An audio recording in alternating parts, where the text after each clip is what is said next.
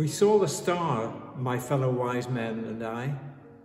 We study the stars, you see, and we saw this especially bright star in the west. We've followed the stars for years, and we've followed the prophecies of God too. One spoke about this star in particular and the events that would follow. This was a special star. This star showed us that God was doing something really wonderful. So we did what any good wise men should do. We packed our camels with all our belongings and set out to follow this star and see where it led us.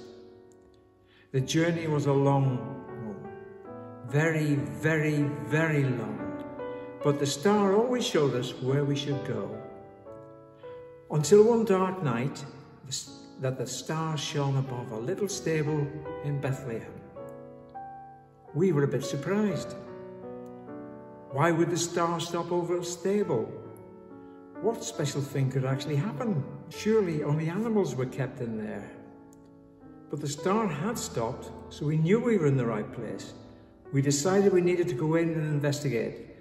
So we tied up our camels and we went into the stable to see what was inside. And what did we see? Right in the middle of the room was a baby, just a little boy resting in the arms of his mama. But we knew he was more than just a baby. Our prophecies told us that this baby would be a king, a very special king. And not the old type of king, not one who sits in a castle eating food, and throwing parties, and having people to do things for him.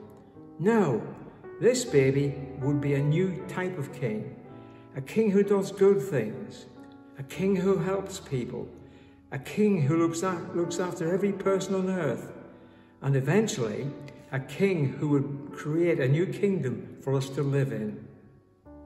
And even though this baby was young, you could tell he was a king. He gave off a royal vibe. You could tell he was special. It made us all wonder, if this is what Jesus is like now, what would it be like when he's grown up?